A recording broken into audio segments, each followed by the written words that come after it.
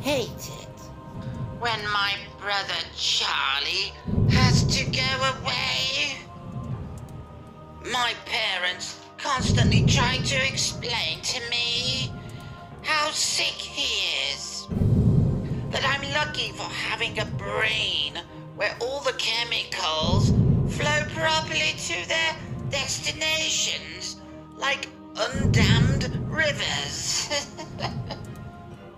When I complain about how bored I am without a little brother to play with, they try to make me feel bad by pointing out that his boredom likely far surpasses mine, considering his confined to a dark room in an institution.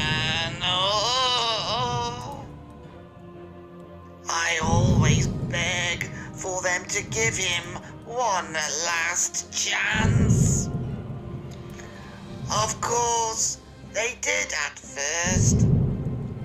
Charlie has been back home several times, each shorter in duration than the last, I'm afraid. Every time without fail, it all starts again. The neighborhood cats with gouged out eyes showing up in his toy chest. My dad's razors found dropped on the baby slide in the park across the street. Mom's vitamin tablets replaced by bits of dishwater tablets. My parents are hesitant now, using last chances sparingly.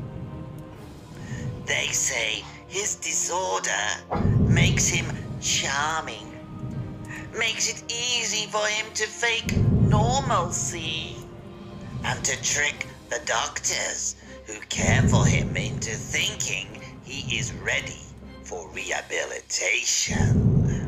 I will just have to put up with my boredom if it means staying safe from him. I hate it when Charlie has to go away. It makes me have to pretend to be good until he is back.